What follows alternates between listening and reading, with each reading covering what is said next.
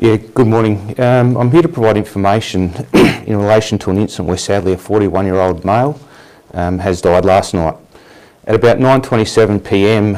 on Friday the 27th of May last evening, police received numerous phone calls to attend a disturbance or a fight that was occurring on King William Road at Adelaide.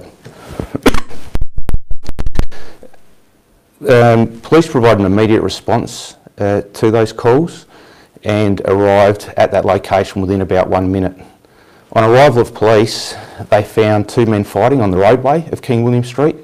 They immediately separated those males and both men were arrested for fighting in a public place. During the arrest, sadly, one of the men has become unresponsive. Police and ambulance have immediately rendered assistance to that man, and unfortunately and sadly he's passed away at the scene. He was involved in a fight with a 17-year-old man at that location. He was conveyed to the Royal Adelaide Hospital and treated for injuries as a result of the fight. He was unarrested at that location and left in the care and custody of Royal Adelaide Hospital staff. The matter has been determined a police death in custody, and Major Crime and Ethical Professional Standards Branch will be conducting a full, independent and thorough investigation into the incident and the cause and circumstances of the 41-year-old man's death. The nature of the investigation that is occurring is normal in the circumstances, and we'll be investigating both the criminal and the coronial aspects of the incident that occurred last night. As part of that review and as part of that investigation, all SAPOL processes will be examined to ensure that all members of the South Australian Police acted in accordance with both policy, process and legislation. Following the investigation, a thorough report will be provided to the State Coroner, at which time that matter will be inquested at an appropriate time.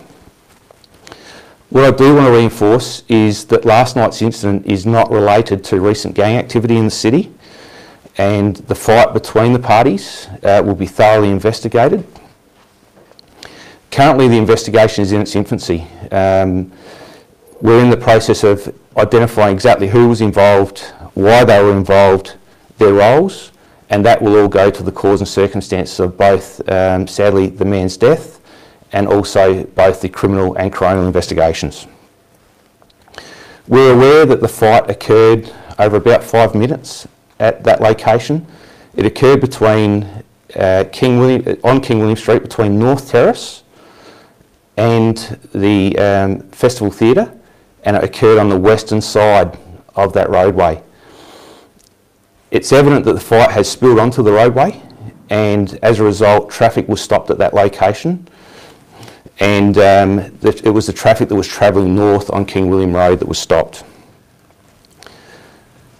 Police are seeking assistance from any witnesses that were at that location last night that may have knowledge regarding the background of the fight, or have any information that leads to the cause and circumstances that can assist us in investigating the death of the 41-year-old man. We're seeking anyone there last night to contact police, and in particular anyone that may have mobile phone footage, or because of the amount of traffic that was in the vicinity at the time, we're seeking dash cam footage from any persons that were driving either north or south on King William Road at that time. I encourage anyone with information in relation to last night's events to contact Crime Stoppers on 1800 333 000 to support the police investigation. I'll now take any questions. Do you know if the pair were known to each other? As I stated, the investigation's in its infancy, and that will be one of the components that we need to identify as to whether they were known. Were there any weapons used in the fight that you're aware of? No, there were no weapons used in the fight. Okay, the police release says the men were restrained. Can you tell us how they were restrained by police? Yeah, what I will say is, on arrival of police at that location, the two men were actively fighting on King William Road with the traffic stopped. They were both arrested for fighting in a public place. I won't go any further into how that arrest has occurred at this stage, because that'll form part of both the criminal and the coronial investigation. Was pepper spray used? As said, at this stage, I won't go into the cause and circumstances or the background as to how those arrests have been effected. Can you tell if he was in handcuffs, or were they on yet, or they didn't quite get to that stage? Yeah, unfortunately, due to the infancy of the investigation, I won't comment in relation to how those arrests were effected at that location. Obviously, the investigation will look at the SAPOL processes. Is there anything to suggest that excessive force may have been used? With all these investigations, that is one component that will be thoroughly investigated. What I will say though is, on arrival, police have immediately broken up this fight, and as soon as they become aware that there was difficulty, both them and South Australian Ambulance have rendered assistance to the man at that location. Do you have reason to believe that the 42-year-old had been hit in the head a couple of times, or was there any evidence of his injuries when you got there? As I stated, due to the infancy of the investigation and the fact there's both a criminal and a criminal investigation, I won't comment on that at this time. Were the arresting officers wearing body cameras? Do you have footage of the actual arrest taking place? Yes, we do have footage of the arrest that occurred last night. Can you provide a physical description of the males involved?